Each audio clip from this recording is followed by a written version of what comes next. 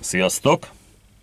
Hát engem az a veszély nem fenyeget, hogy valaha is új autót vásároljak, mert 1. Az anyagi lehetőségeim nem olyanok, 2. Nagyfokú meggondolatlanságnak tartom. Szerintem mindenki érti, mire gondolok. Viszont nagyon sok embert érzékenyen fog érinteni a következő intézkedés, minek megfelelően a jelenlegi Euro-D6 norma által megengedett 80 mg/km környezetszennyező anyag, főleg nitrogén oxid kibocsátást 2025-re az Euro-7 normának megfelelő 30 mg-ra szándékoznak csökkenteni az új autók esetében.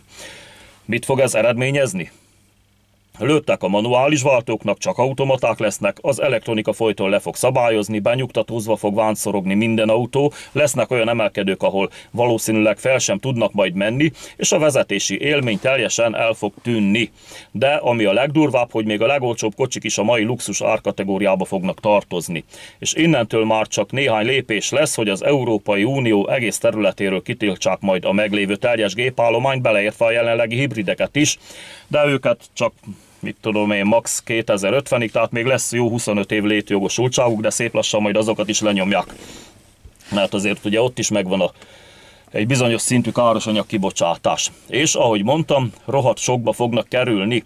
Na most nekem mi a véleményem erről az egész Euro-7-es marhasságról, mert az egy nagy marhasság.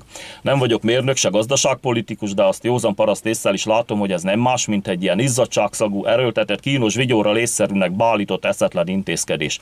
Tévedés ne essék, nem a környezetszennyezés csökkentésére gondolok, hiszen az nekem is abszolút szívügyem, hanem arra, hogy ezzel takarózva készülnek gigantikus mennyiségű pénzeket költeni fejlesztésekre, majd vagyonokért piacra dobni ilyen Dodge minőségű kis vicik-vacak játékautókat, amik semmire nem lesznek jók, de még mindig lesz károsanyag kibocsátásuk, hiszen ezért van ez a 30 mg-os majd új korlátozás, illetve ezért lesz. Ahelyett, hogy tényleg nulla károsanyag kibocsátásra törekednének bivajerős autókkal, ami egyébként simán megvalósítható öntöltő elektromos autókkal, vagy hidrogénégetéssel, de inkább az utóbbival, mert ott aztán tényleg hegyi levegőt szívhatunk a kipufogó csőből. Úgyhogy normális belső égésű motorral hajtjuk az autót, a meglévő kocsikat kell csak átalakítani, de ezek által kínált tökéletes megoldásról majd csak a következő videóban beszélek. Ez csak egy ilyen ötlet, mint mondtam, nem vagyok se